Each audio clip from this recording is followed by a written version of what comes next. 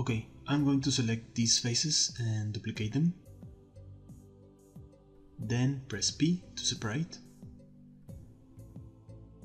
And now we have to subdivide it because we need more resolution.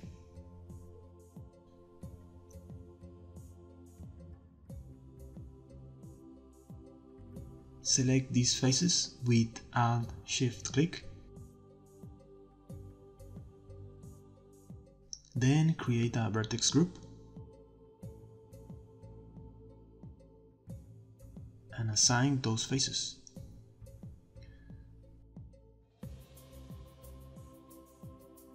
Go to Physics tab, enable Clot.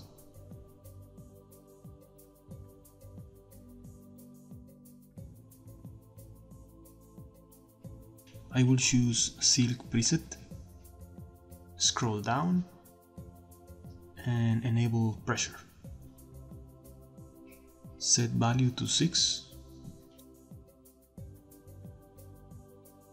Under shape, pin the vertex group we have created.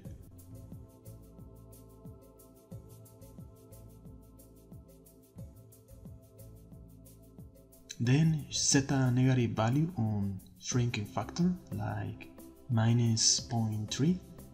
Increase quality collisions. Also set gravity to 0. And now start the cloud simulation. We can add a subdivision surface.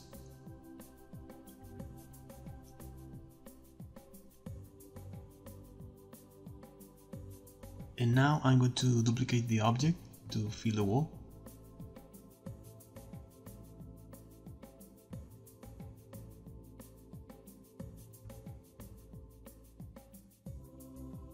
And to make them look different, we can change some values like shrinking factor or pressure.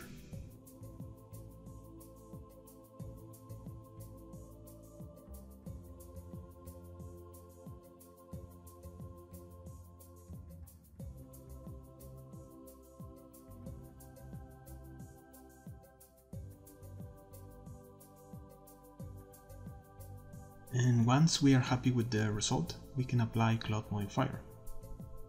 And that's all.